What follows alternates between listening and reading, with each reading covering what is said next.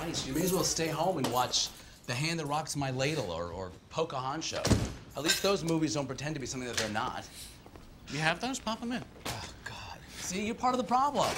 Let me get this straight. You think that a movie about two guys that can't be about love, just sex? Those guys were in love. Granted, it was a special kind of love. The kind of love that required latex. Oh, my God. You know what? Never mind. I cannot have this argument with a guy who never saw Gone with the Wind. What is that? God, would you relax? Huh? You're gonna give yourself an aneurysm. You are infuriating.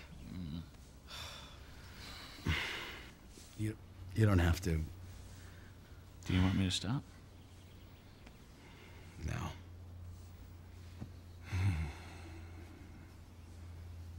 Man, you always smell so good.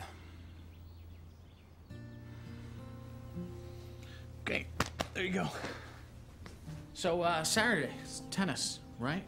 Must be an open on. Australia, British, Pakistani, right? Is something wrong?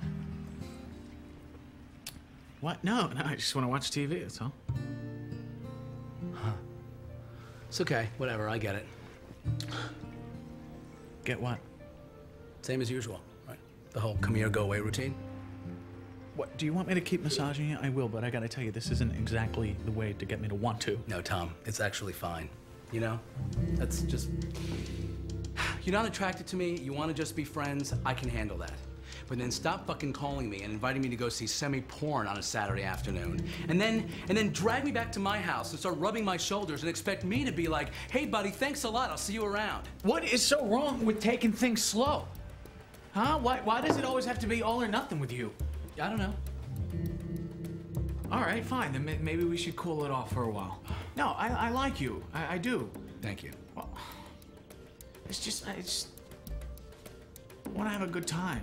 That's all. I don't want I don't want to make this intense thing. And you seem to want this. I don't know. What do you want? Eggs, actually.